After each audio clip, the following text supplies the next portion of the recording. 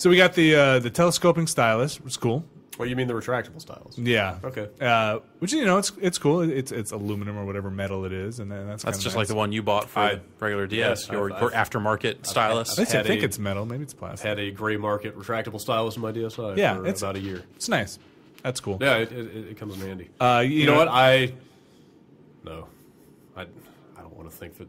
No, it couldn't be. What? When I went to see Zelda Spirit Tracks, And you brought your own stylus in Redwood City, and I whipped that thing out, and Bill Trennan was there, and said, "Wow." He seemed mighty impressed By your stylus. Yes. Stylus envy. Maybe he was just holding back, like God, we're making one of those, and trying to like, where'd you get that? Like, what? Or just like, do you like that? You didn't like steal that out of.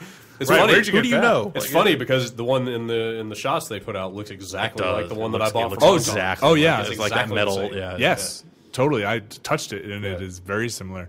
Not that I've touched your stylus, but